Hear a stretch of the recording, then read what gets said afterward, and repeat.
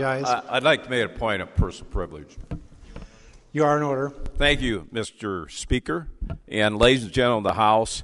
Today I'm going to speak. I don't do this a whole lot for a lot of folks. They probably know that. But I want to speak on an issue I think is important, and it's the medical cannabis bill, which there's a bill that's being looked at, Senate File 484, needs to pass with urgency. People who are suffering from epilepsy, Crohn's, PTSD, ALS, MS, Parkinson's, HIV, and other debilitating conditions need every safe treatment option available. Iowans and their families are watching as other states allow access to medical cannabis programs. Last year's historic Cannabidiol Act fell short of allowing families to get access to the much-needed help.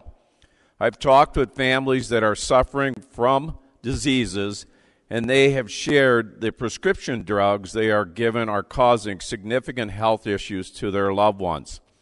What I is asking families to do is to drive out of state and lie about their residency to obtain the oil illegally. 23 states plus D.C. have a medical cannabis program. Several new states have proposed legislation in 2015, including Nebraska, Kansas, South Dakota, Minnesota, and Illinois. Right here in Iowa, the family of Maggie Someski, a little girl from Janesville, Iowa, was forced to move to Colorado in order to seek proper and effective treatment for their daughter. Maggie, who was diagnosed with intractable epilepsy, has experienced seizures every single day, and on her worst days, her mother, Rachel, said she would suffer up to 500 seizures in a single day. After multiple pharmaceutical routes failed to have any effect on Maggie, the family was forced to move to Colorado, where medical marijuana has been legal since 2000. Since then, Rachel has reported that Maggie's seizures have decreased by more than 75% after seeking treatment with medical marijuana. Cannabis is proven. At least 33 controlled clinical trials conducted in the United States have shown significant and measurable benefits. Cannabis has been studied more than any FDA-approved drug. GW Pharma's June 17, 2014 results of a study on 27 children stated 44% had reduction in seizure frequency of greater than 50%, and a portion of those patients were reported to be seizure-free at the end of 12 weeks of treatment. They also reported the medicine has been well tolerated.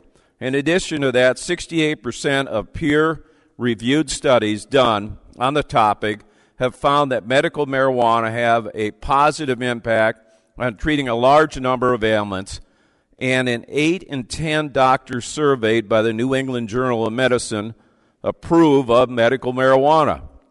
If you don't believe the doctors, a full 92% of people who have used medical marijuana in California study reported that using the medical marijuana helped them greatly.